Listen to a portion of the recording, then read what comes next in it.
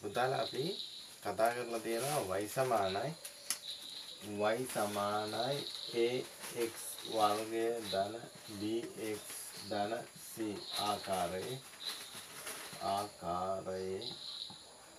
ශ්‍රිත. ඔය ශ්‍රිත ගැන අපි ඉස්සෙල්ලා කතා කරමු. මේ කතා කරලා ඉවරනාට පස්සේ දැන් අපිට කතා කරන්න තියෙනවා මෙන්න මෙහෙම ශ්‍රිතයක්. මේ ශ්‍රිතය හරි ඔයාලා දන්න හොඳ මේ ප්‍රැක්ටිස් වෙන්න අත්‍යවශ්‍ය ශ්‍රිතයක්. මොකද විභාගයට ගැටලු දීලා තියෙනවා මේ ශ්‍රිත වලින්. මේ ශ්‍රිතය ඉතාම ලේසි පහසු ශ්‍රිතයක්. අනිත් ශ්‍රිත වලට වැඩිය y සමානයි x ධන හෝ ඍණ b වර්ගය ධන හෝ ඍණ c ආකාරය. මෙන්න මෙහෙම තියෙන ශ්‍රිත. ඔය ශ්‍රිතයක් ගැන කතා කරද්දී පුතා අපිට පොඩි දේවල් ටිකක් හඳුනා ගන්න පුළුවන්. අපි y සමානයි ශ්‍රිතයක් ගැන කතා කරමුකෝ x ධන 2 වර්ගය ඍණ 3 ශ්‍රිතය. මේක ගැන කතා කරනකොට පුතාලා වැදගත්ම දේ තමයි මෙන්න මෙහෙම දෙයක් අපිට හොයාගන්න පුළුවන් ඉස්සරලා. ශ්‍රිතයේ ස්වභාවය. ශ්‍රිතයේ ස්වභාවය. පුතා පූර්ණ වර්ග කොටස. පූර්ණ වර්ග කොටස ධන නම් ශ්‍රිතය අවමයි. ශ්‍රිතය අවමයි. එතකොට පුතා ශ්‍රිතය අඳින්න නැතුව තව දෙයක් අපිට හොයාගන්න පුළුවන් මෙන්න මෙහෙම. සමමිති අක්ෂය. සමමිති අක්ෂය. පුතා සමමිති අක්ෂය ගන්න පුළුවන් පූර්ණ වර්ග කොටස බිඳුවට සමාන කරලා. පූර්ණ වර්ග කොටස සමානයි බිඳුව. පූර්ණ වර්ග කොටස x ධන 2 වර්ගය සමානයි බිඳුවයි. එතකොට x ධන 2 සමාන බිඳුව කියන්නේ x සමානයි ඍණ 2යි සරලම ආකාරයෙන් විසඳුවා. හරි. එතකොට දැන් අවම අගය දැනගන්න පුළුවන්. අවම අගය. අවම අගය දැනගන්න පුළුවන් කියලා කියන්නේ පුතා y සමානයි x ධන 2 වර්ගය ඍණ 3. පූර්ණ වර්ග කොටස පුතා බිඳුවට සම කරා. මේ කොටස බිඳුවයි. එහෙනම් ඉතුරු වෙන්නේ ඍණ 3. මෙන්න අවම අගය. අවම අගය ඍණ 3. එතකොට පුතා අපිට තව චූට්ටක් ඕකේ හොයාගන්න පුළුවන් හැරොම් ලක්ෂයේ කණ්ඩායම. හැරොම් ලක්ෂයේ කණ්ඩායම. පුතා හැරොම් ලක්ෂයේ කණ්ඩායමකය හොයාගන්න පුළුවන් සම්මිතික අක්ෂය x සමානයි ඍණ 2. ඒකේ ඍණ 2 ගත්තා. අවම අගය ඍණ 3. දැන් හැරොම් ලක්ෂයේ කණ්ඩායමකය. ওই විදිහට අපිට පුතා හොයාගන්න පුළුවන් ඕනෑම ශ්‍රිතයක ශ්‍රිතයේ ස්වභාවය පූර්ණ වර්ග කොටස ධන නම් ශ්‍රිතය අවමයි. එතකොට ඍණ නම් ඔයාලා දන්නවා එන උපරිමයක් කරනවා කියලා. සම්මිතික අක්ෂයේ පූර්ණ වර්ග කොටස බිඳුව කරා නම් හොයාගන්න පුළුවන්. එතකොට ඔයාලා ඒකත් දන්නවා. මෙතන අවම අගය හොයාගන්න පුළුවන් මේ විදිහට පූර්ණ වර්ග කොටස බිඳුවක් වෙච්ච ගමන් ඉතුරු වෙන්නේ අවම අගය. එතකොට හැරොම් ලක්ෂයේ කණ්ඩායම කියලා ගන්නත් පුළුවන් සම්මිතික අක්ෂයයි මෙන්න මේ අවම අගයයි භාවිතා කරනවා. එතකොට පුතා ඕක හරිද කියලා බලන්න අපි ශ්‍රිතය සම්පූර්ණ ඇඳලා කතා කරලා බලමු. එතකොට මේ ටික ඔයාලා හොඳට මතක තියාගන්න. මතක තියාගන්න හොඳින්. එතකොට ශ්‍රිතය අඳින්න මේ ගැටලුව निराකරණය කරගන්න පුළුවන්. ඌවමද එන්නේ කියලා බලන්න. හරි. දැන් මේ ශ්‍රිතය මේ ආකාරයක අඳිද්දි චූටි අගේ වගුවක් හදා ගන්න ඕනේ. අපි අගේ වගුවක් හදා ගන්නවා මෙන්න මෙහෙම.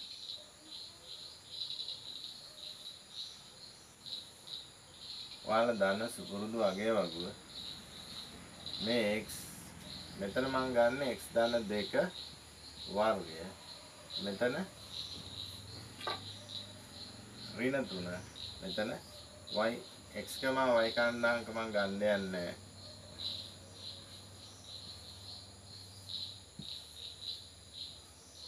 කණ්ඩාංකය වල දාන්න හින්දා ඍණ 5, ඍණ 4, ඍණ 3, ඍණ 2, ඍණ 1, බිංදුව 1.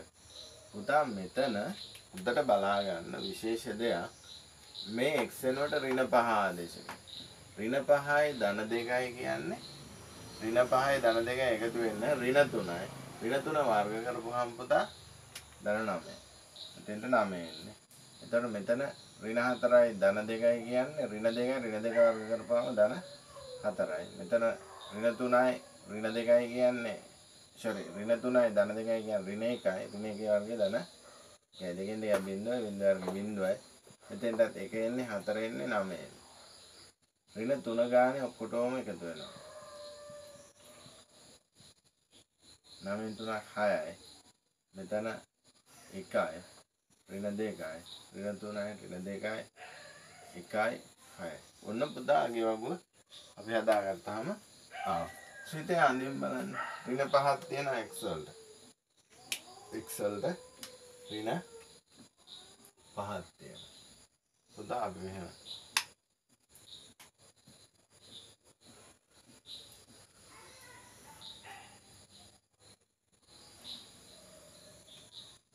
මෙන්න x අක්ෂය, මෙන්න y අක්ෂය, බිංදුව 1 2 සමාන පරතර ඇතුව ගන්න ඕන. 1 2 3 4 5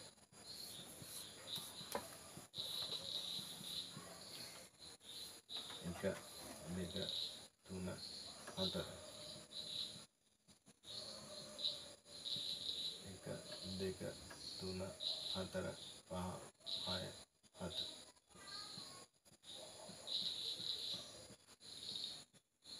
දැන් පුතා ඍණ 5 ධන 6. ඍණ 5 ධන 6. මෙන්න මෙහෙම ලකුණු කරගත්තයි නේ පුතා අපිට. මෙන්න මෙතනදී මුණ ගැහෙනවා. ඊට පස්සේ ඍණ 4 ධන 1. මෙන්න මෙතනදී මුණ ගැහෙනවා. ඍණ 3 ඍණ 2. මෙතනදී මුණ ගැහෙනවා. ඍණ 2 ඍණ 3. මෙන්න මෙතන. ඍණ 1 ඍණ 2. මෙතන. බිංදුවේ ධන 1. මෙතන. 1 ධන 6. මෙන්න මෙතන. පුතා අපි මේ ශ්‍රිතය අඳිනවා. ශ්‍රිතය අඳින්න පුතා අඩිරූල තියන්නේ ඔයාලට කලින් කියලා තියෙනවා. අඩිරූල තියන්නේ නැතුව මේ වක්‍රතාවය හරියටම වක්‍ර වෙන විදිහට මේන ආකාරයට මෙන්න මෙහෙම මෙතනදී අවමයක් වෙලා මෙහෙම ශ්‍රිතය වුණ විදිහට නදින්නවා. එතකොට මේක y සමානයි x ධන 2 සම්පූර්ණ එකේ වර්ගයේ ඍණ 3 ශ්‍රිතය. ඔන්න පුතා ශ්‍රිතය අපි ඇඳ. ශ්‍රිතය ඇඳලා පස්සේ දැන් අර ඔයාලත් එක්ක සාකච්ඡා කරපු කාරණා ටික. මේ ශ්‍රිතය අවමයක් නේද? හරි. අනේනට අපි හිතපු එක හරි. දැන් ඕම් ඒකේ ගැටලුවක් නැහැ. ඊට පස්සේ අපි කතා කරා සම්මිති අක්ෂය. පූර්ණාංග කොටස බිංදුව සමාන කරලා මේකේ සම්මිති අක්ෂය මෙන්න මේකනේ. ඍණ 2 වටා තමයි මේක ශ්‍රිතය සම්මිති වෙලා තියෙන්නේ. එතකොට එහෙනම් අපිට ඒක ලියන්න පුළුවන් සමමිති අක්ෂය.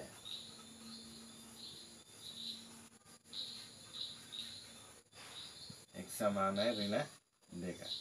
හරි නේද? ඉස්සෙල්ලා අපි ශ්‍රිතේ භාවිතයෙන් උත්හෙව්වා. ශ්‍රිතේ භාවිතයෙන් හොයද්දී ඍණ 2මයි ආවේ x සමානයි. මේකෙත් ආවේ x සමානයි. පුතා අවමගේ. අවමගේ එන්නේ පුතා ඍණ 3යි. මෙතන ඍණ 3 අවමයි. එතකොට ශ්‍රිතේ භාවිතයෙන් අපිට ආව ඍණ 3ක් කියලා.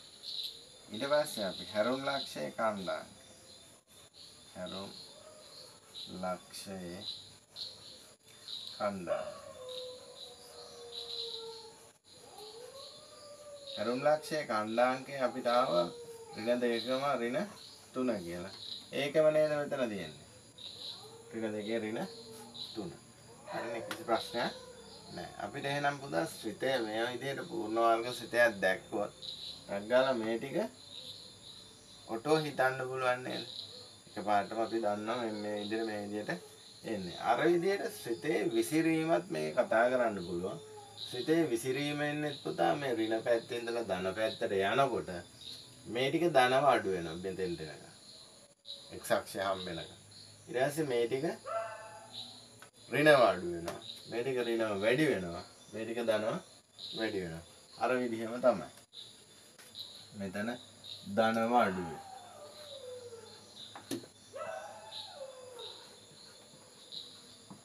මේ ටික පුතා ඍණව අඩු වෙනවා. මේ ටික ඍණව වැඩි වෙනවා. ධනව වැඩි වෙනවා. ඒක පුතා වෙනසක් වෙන්නේ නැහැ අර විදිහටමයි. ශ්‍රිතේ ඍණවන x යගේ පරාසයම ආපුවම ඍණ වෙන්නේ මේ ටික. එතකොට මෙතන ඍණ 3.6ක් විතර 0.3ක් විතර අතර ප්‍රදේශයේ කියලා ගන්න පුළුවන්. ඊට පස්සේ පුතා ධනව වැඩි වෙන අගේ පරාසයක බව බිඳුවට වඩා විශාලයි. ඒකට වඩා අඩුයි කියලා ගන්න පුළුවන්. ඒ ශ්‍රිතේ විසිරීම වලට සාමාන්‍ය මට්ටමේ කතා කරන්න පුළුවන්. ඒක අපි ගිය කොටසේ කතා කරලා තියෙනවා ශ්‍රිතේ විසිරීම. එතන මේකේ විසඳුම් හොයන්න පුතා වැදගත් දෙයක් දීලා දෙනවා මෙන්න මේක. උඩට බලාගන්න x වර්ගය ධන 4යි x ධන 1 සමානයි බිඳුව. අර ශ්‍රිතය වගේ නෙමෙයි මේ ශ්‍රිතය. අපි පුතා අර ශ්‍රිතය ගන්නවා y සමානයි x ධන 2 වර්ගය ඍණ 3. මේක ප්‍රසාරණය කරනවා.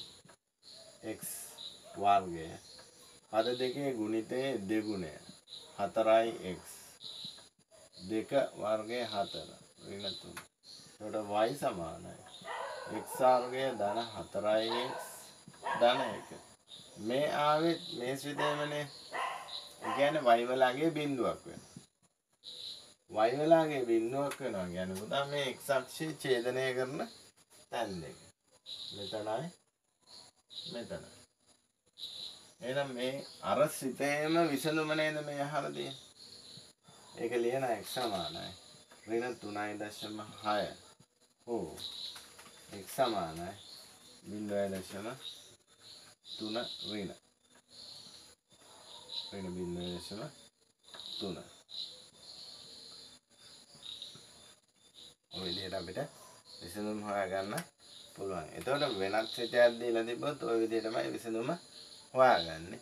දැන් අපිට මේ මෙහෙම ශ්‍රිතයක් දුන්නා. වෙනම මේක විසඳුම් හොයන්නේ.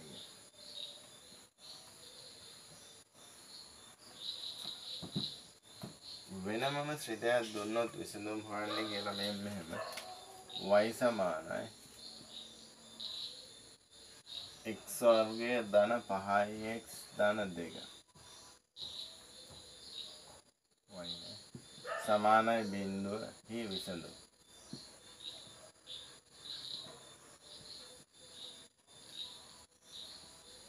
අපි කොහොමද කරන්නේ? අපේ පළවෙනි ශ්‍රිතය දන්නවා y සමානයි x වර්ගය ධන 4යි x ධන 1 මේක එක. විසඳුම හොයන්න තියෙන බිඳුව සමානයි x වර්ගය ධන 5යි x ධන 2 පුතා එකෙන් අඩු කරනවා 2. මෙතනම අඩු කරනවා y ගේ බිඳුව y x වර්ගයට x වර්ගය අපිට යනවා මෙතන ඍණ x මෙතන ඍණ 1යි. පුංචි අගේ වගුවක් සකසා ගන්න පුළුවන් අපිට.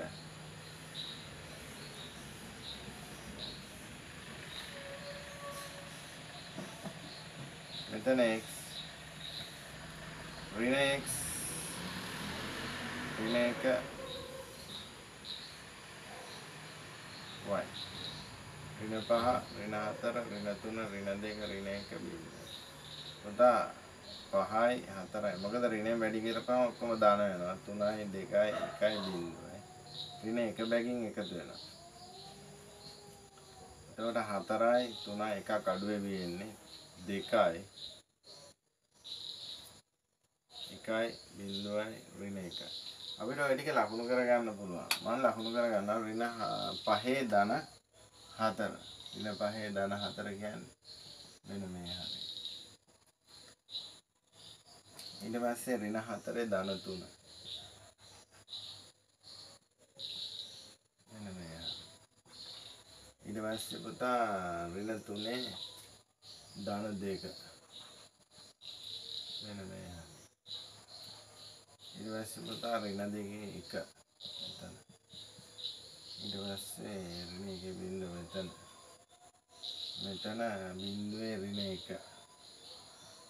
මෙන්න මේ. ඒ ස්විතයත් පුතා මෙන්න මේ විදිහට අපිට සරල රේඛාවක් වෙන්න ඇඳගන්න පුළුවන්. y සමානයි ඍණ x ඍණ 1. එතකොට පුතා ඒ ස්විත දෙක ඡේදනය වෙන තැන ඉඳලා x වලට තියෙන අගය මෙතනයි. මෙන්න මේකේ මෙතනයි. පුතා එතකොට ඔගේ විසඳුම මෙන්න x සමානයි. මෙතන ඍණ 0.5. ඕ x සමානයි ඍණ 4.5. ඕම උත්තර දෙක තමයි විසඳුම විදියට එන්නේ.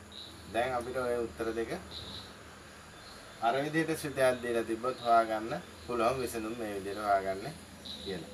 දැන් අපිට කිසි ගැටලුවක් වෙන්නේ නැහැ ඕක සුළු කරගද්දි. හරි. අපි විභාග ගැටලුවක් සාකච්ඡා කරන්න යනවා. විභාග ගැටලුවක් මෙන්න මේ විදිහට සාකච්ඡා කරනවා.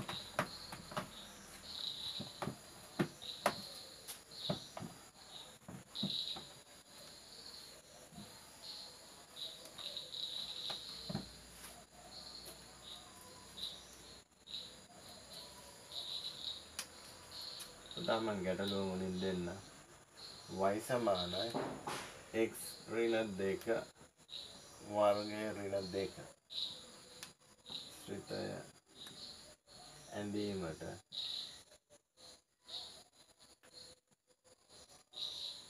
මෙන්න මෙහෙම අගේ වගුවක් දීලා තියෙනවා පුතා.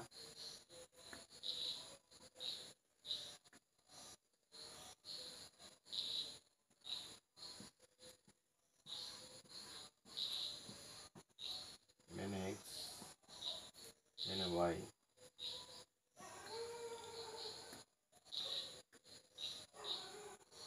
ඍණ 1 බිංදුව 1 2 3 4 5. මෙතන දීලා තියෙන 7 2 ඍණ 1 දෙක ගාව හිස් තැනක් තියෙනවා. මෙතන ඍණ 1 2 7. පළවෙනි ප්‍රශ්නේ දීලා තියෙනවා පුතා x සමානයි 2 වන විට y හි අගය. x සමානයි 2 විට y හි අගය. දෙවෙනි ප්‍රශ්නේ කියනවා පුතා ස්විතය අඳින්න.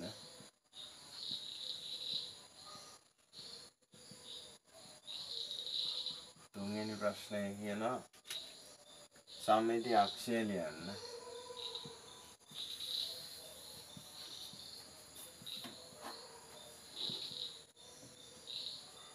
හතරවෙනි ප්‍රශ්නේ කියනවා පුතා y කුඩායි බිංදුව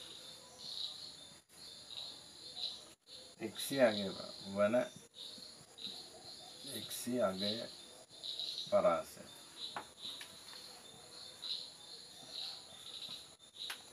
ඊට පස්සේ පුතා කියනවා x අගය ඍණ 4x ධන 2 සමානයි බිංදුවෙහි විසඳුම් සොයන්න.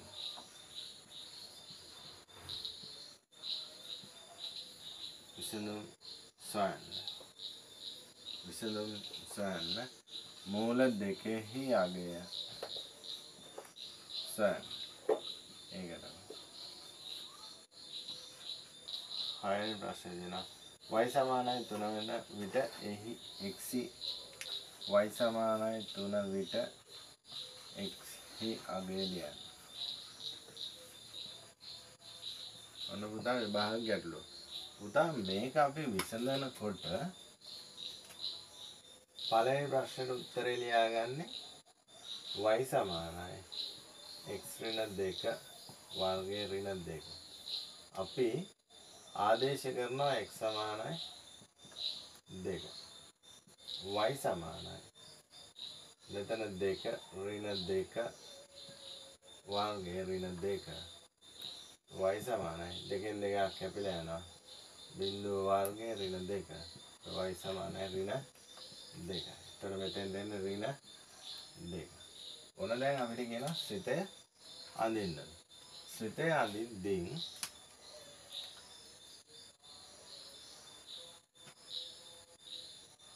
මෙන්න x අක්ෂය මෙන්න y අක්ෂය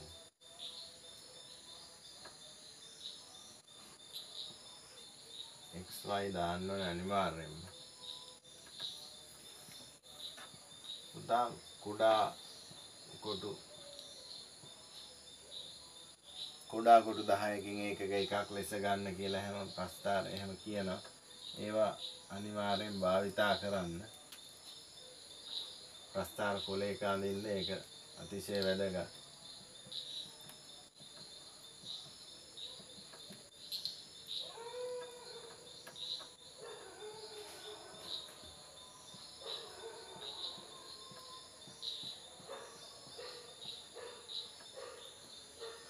ඍණ 1 පුතා 7 මෙතනදී හම්බ වෙන්නේ බිංදුවේදී ධන 2 මෙතනදී හම්බ වෙන්නේ එකේදී ඍණ 1 මෙතනදී හම්බ වෙන්නේ දෙකේදී ඍණ 2 මෙතනදී හම්බ වෙන්නේ තුනේදී 1 මෙතනදී හම්බ වෙන්නේ හතරේදී 2 මෙතනදී හම්බ වෙන්නේ පහේදී 7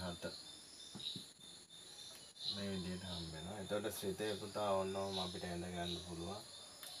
ශ්‍රිතය අඳිනකොට උපරිම සුමට වක්‍රයක් වෙන්න ඕනේ.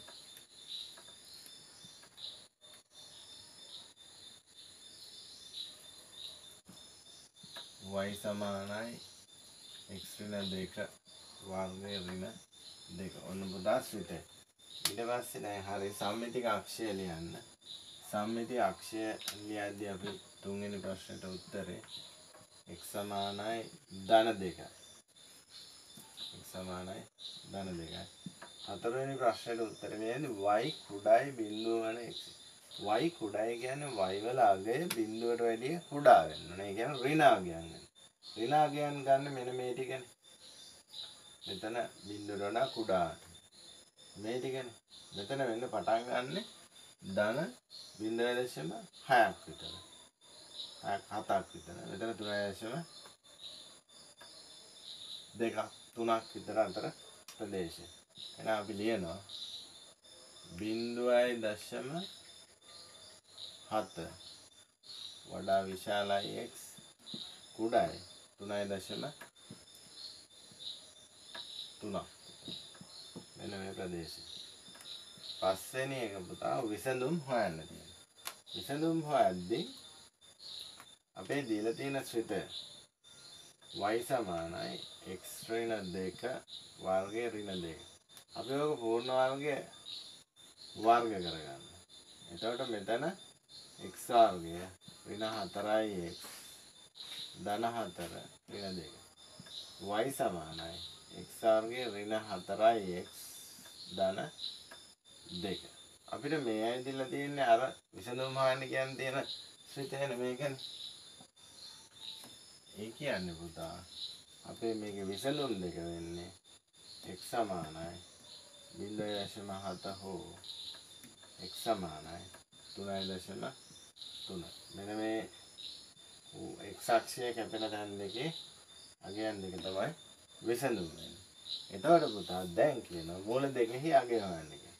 මූල දෙකෙහි අගය හොයන්නේ පුතා x ඍණ 2 වර්ගය ඍණ 2 සමානයි බිංදුවනේ. මේ ශ්‍රිතය බිංදුවක් කියන්නේ මේකමනේ. එතකොට ඍණ 2 මෙහෙට ආපුවම x ඍණ 2 වර්ගය සමානයි 2යි. x ඍණ 2 සමානයි මූල 2යි. මූල 2යි කියන්නේ දෙපැත්තම වර්ගමූලය ගත්ත නිසා. එතකොට ධන හෝ ඍණ කියලා උත්තර දෙකක් එනවා.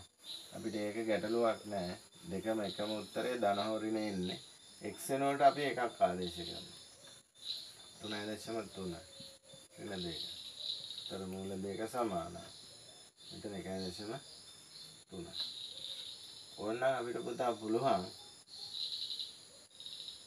x සමානයි 0.7. එතකොට මූල 2 සමානයි 0.7 ඍණ 2. එතකොට මූල 2 සමානයි ඍණ 1.3. අන්න පුතා පිළිතුරු දෙක ආව මූල 2. එතකොට y සමානයි 3 වන විට x යයි. y සමානයි 3යි කියන්නේ මේ 3 හරහා මේ විදිහට සරල රේඛාවක් ගන්නවා. මේ y සමානයි 3. එතකොට 3 දී පුතා මේ කැපෙන්නේ මෙන්න මෙතන. x හම්බ වෙන්නේ මෙතන. ඍණ 0.2ක් විතර. මෙතන 4.2ක් විතර. එහෙනම් අපිට ඒකේ උත්තර දෙක ලියන්න පුළුවන්. x සමානයි ඍණ 0.2 හෝ x සමානයි 4.2. ඔන්න උත්තර දෙක. ඒකට ලියන්න y සමානයි 3ට x යගය. හරි. ඊතර ඔය විභාග ගැටලුවත් ඔය විදිහට සාකච්ඡා කරගත්ත අපි ඒකෙත් ගැටලුවක් වෙන්න නැතුව ඇති කියලා මම හිතනවා. හරි. දැන් අපි ඕක යනවා පූර්ණ වර්ග කොටස ඍණ වෙන එකක් සාකච්ඡා කරමු. පූර්ණ වර්ග කොටස ඍණ වෙන එකක් සාකච්ඡා කරමු. පූර්ණ වර්ග කොටස ඍණ වෙන එකක් සාකච්ඡා කරනකොට පුතා අපි බලමු කොහොමද මේකේ ඉස්සෙල්ලා හැසිරීම සාකච්ඡා කරගෙන ඊට පස්සේ කොහොමද ගැටලු ටික විසඳගන්නේ කියලා බලමු. හරි. දැන් y සමානයි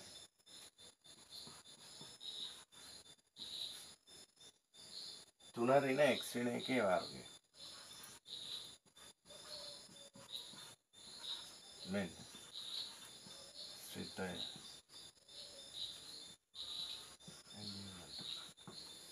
ඔය ශ්‍රිතය ගැන තමයි සාකච්ඡා කරන්නේ. පුතා අපි අගය වගුවක් හදා ගන්න ඕනේ. අගය වගුව මෙන්න මේ විදිහට හදා ගන්න.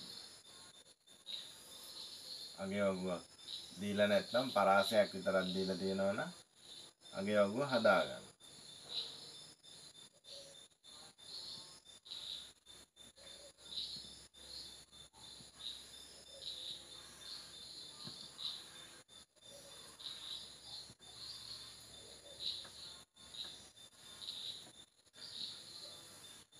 මෙන්න 3 මෙන්න ඍණ x ඍණ 1 වර්ගය. මෙන්න y. එතන x. පුතා අපිට ගන්න පුළුවන් ඍණ 2 ඉඳලා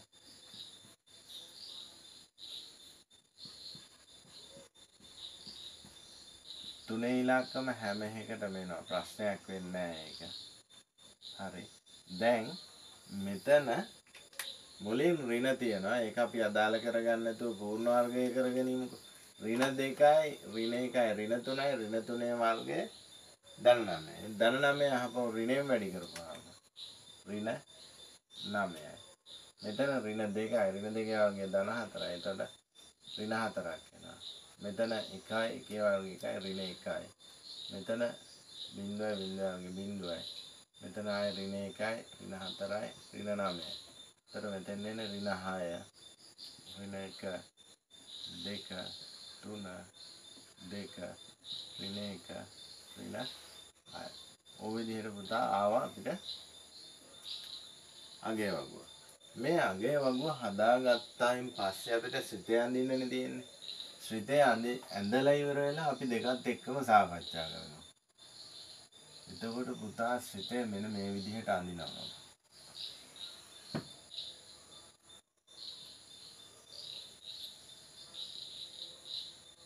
මේක x මේක y බිංදුව 1 2 3 4 1 2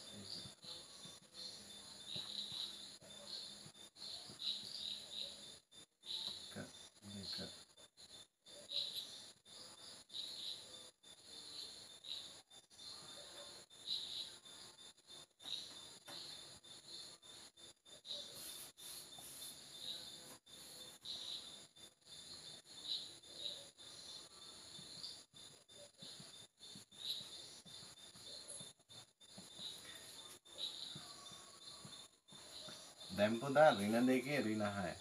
ඍණ දෙකේ ඍණ 6 එන්නේ පල්ලෙහාට. මෙන්න මෙතෙන්ට. හරි. දැන් පුතා ඍණ එකේ ඍණ 1 මෙතන. හරි. බිංදුවේ ධන 2 මෙතන. හරි. ඊට පස්සේ එකේ ධන 3 මෙතන. හරි. දෙකේ පුතා ධන 2. හරි. තුනේ ඍණ 1. හරි. හතරේ පුතා ඍණ 6. මේ සිතේ පුතා මේ විදිහට වක්‍රාකාර වෙන්නේ. මෙහෙම සිතේ උපරිම සුමට වක්‍රයක් විදිහට අඳ ගන්නවා.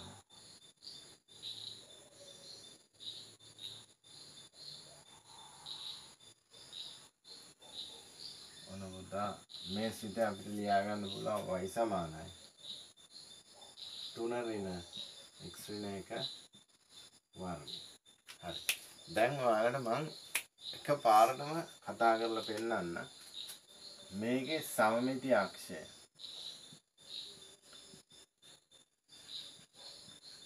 පුතා ප්‍රස්ථාරයෙන් x සමානයි ධන x නේ සමමිති අක්ෂය. ඔක හරහා තමයි සමමිති කරන්නේ. පුතා ශ්‍රිතයෙන් පූර්ණ වර්ග කොටස බිඳුවක් කරනවා කියවනේ. එතකොට x ඍණ 1 වර්ගය සමානයි 0. ඕන ඍණ ලකුණත් මුලින් ගන්න. ප්‍රශ්නයක් වෙන්නේ. මෙතන x ඍණ 1 සමානයි 0. එතකොට x සමානයි 1යි. හරි නේද? සිතේ භාවිතයෙන් උත්තරයි x සමානයි 1යි. ඊට පස්සේ පුතා මේකේ සිතේ ස්වභාවය.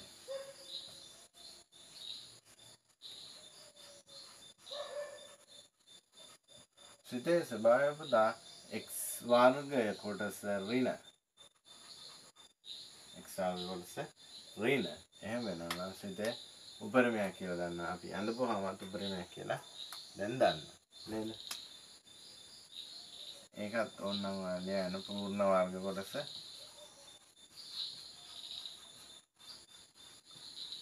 ඍණ නම් සිතය උපරිමයි. එතකොට පුතා මේ සිතේ ඇඳලම් පෙන්නේ ඕම වැඩි හරියටම අපිට කරගන්න පුළුවන්ද කියලා. එතකොට සම්මිතික අක්ෂරයේ උපරිමගේ ලියන්නත් පුළුවන්. උපරිමගේ කීයද මේකේ?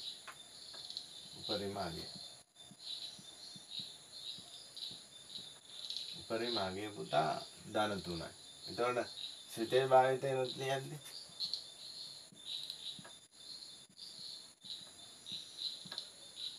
y සමානයි 3 ඍණ x ඍණ 1 වර්ගය. මේ x ඍණ 1 පූර්ණ වර්ග කොටස බිඳුවක් කරනවා පුතා. මේ කොටස බිඳුව. ඒතර y සමානයි 3යි.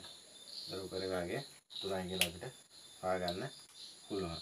ඊට පස්සේ පුතා හැරුම් ලක්ෂයේ කණ්ඩායම. හැරුම් ලක්ෂයේ කණ්ඩායම කියන්නේ 1,3. හැරුම් ලක්ෂය අපි කොහොමද සිතෙන් දන්නවා 1,3 කියලා. මොකද අපි සිතේ සම්මිතික අක්ෂය 1යි උපරිමගේ 3යි. එතකොට පුතා කොහොමද මේක ප්‍රස්ථාරය ඇඳලා තියෙද්දි 1,3. හරි. ඔයාලා මේ විදිහට සාකච්ඡා කරගන්න පුළුවන් පුතා. උපරිමගයක් සහිත පූර්ණ වර්ග කොටසක් දීලා තියෙද්දි ඒ සිතේ ගැන. හරි. අපි දැන් ගැටලුවක් සාකච්ඡා කරමු. මේක විභාගයට දීලා තියෙන ගැටලුවක්. මේකේ තියෙන දේවල් ටික අර ඉතින් සිතේ විසිරීමත් පුතා අපිට සාකච්ඡා කරගන්න පුළුවන්. ඒක අර මුලින් ax වර්ගය දන bx දන c ආකාරයේ සිතේ විදිහටම තමයි පුතා විසිරීමක් තියෙන්නේ. මම ගැටලුව දෙන්න. මේක මේ ළඟ අවුරුද්දක ගැටලුවක්. y සමානයි 6 ඍණ x ඍණ 1 වර්ග.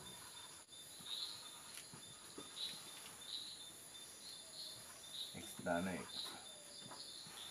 සිතේ ඇඳීමට පුතා අගේ වගුවක් දීලා තියෙනවා.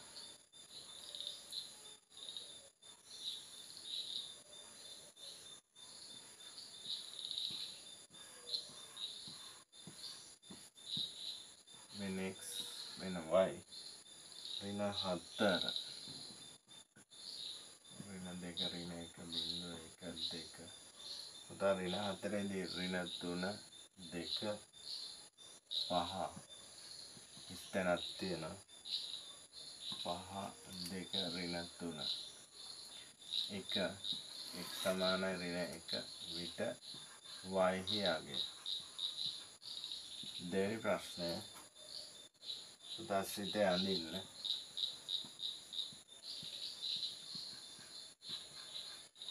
තුන්වෙනි ප්‍රශ්නය උපරිම අගය ලියන්න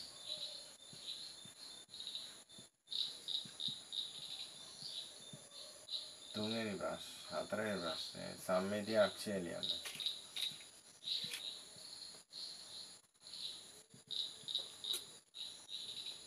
පස්වෙනි ප්‍රශ්නය y විශාලයි 2 විට ax හි අගය ඊගාට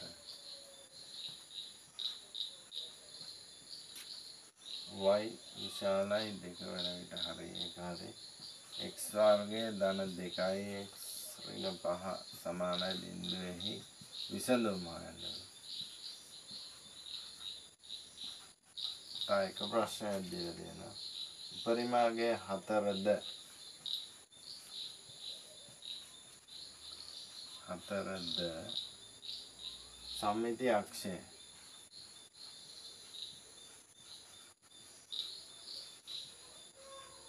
x සමානයි ඍණ 2ද වන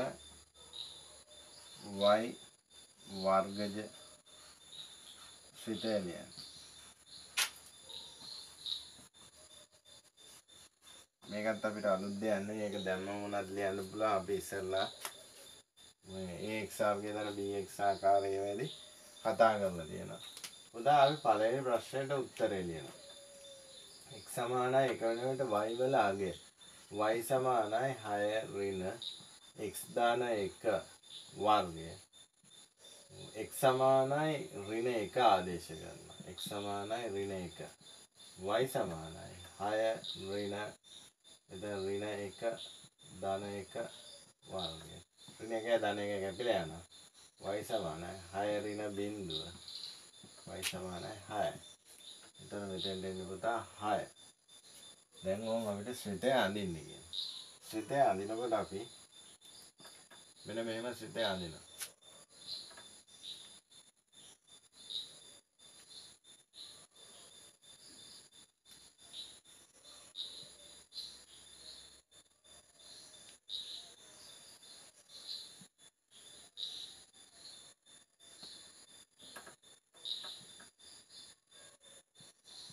x y බිඳුව 1 2 3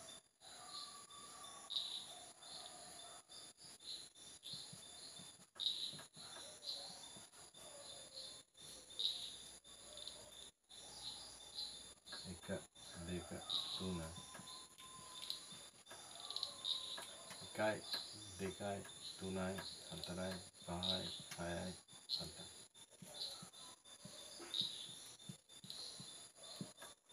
දැන් පුතා ඍණ 4ේදී ඍණ 3යි මෙතනදී මොන ගහනවා ඍණ 3ේදී ධන 2 මෙන්න මෙතනදී හම්බ වෙනවා ඍණ 2ේදී ධන 5 මෙන්න මෙතනදී හම්බ වෙනවා ඍණ 1ේදී ධන 6 මෙන්න මෙතනදී හම්බ වෙනවා බිඳුවේදී ධන 5 මෙතනදී හම්බ වෙන්නේ පුතා 1ේදී ධන 2 මෙතනදී හම්බ වෙන්නේ 2ේදී ඍණ 3 පුතා මේ ශ්‍රිතය මෙහෙම ඇඳපුවාම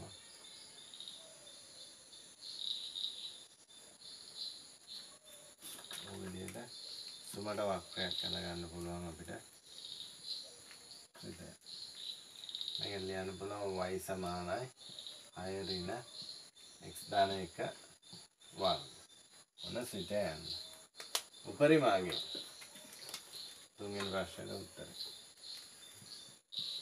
උපරිමගේ දන්නවා y සමානයි 6 නැත්නම් නිකම්ම 6 කියලා දැම්මත් හරිය 3. හතරවෙනි ප්‍රශ්නය සම්මිති අක්ෂය. අපි ඒක දන්නවා x සමානයි ඍණ 1යි. මෙතනදී සම්මිති වෙන්නේ x සමානයි ඍණ 1යි. පස්වෙනි ප්‍රශ්නය y විශාලයි 2. y විශාලයි හෝ සමාන නැති නිසා මෙහෙම තනීර ගන්නවා. විශාල 2 වෙනකොට පුතා ඍණ 3යි ධන 1යි අතර ප්‍රදේශය. ඍණ 3ට වඩා විශාලයි x කුඩායි ධන 1 ප්‍රදේශය. මේ ටික විශාල වෙන මේ ටික. එතකොට මෙන්න මේ අතර ප්‍රදේශය තමයි විශාලයි. 6 වෙනි ප්‍රශ්නේ විසඳුම් සොයන්න. විසඳුම් හොයද්දී පුතා අපි අර දීලා තියෙන සිතේ 6 ඍණ x ධන 1 වර්ගය. පූර්ණ වර්ග කොටස සුළු කරගන්න. මෙතන ඍණ x වර්ගය 2x ධන 1.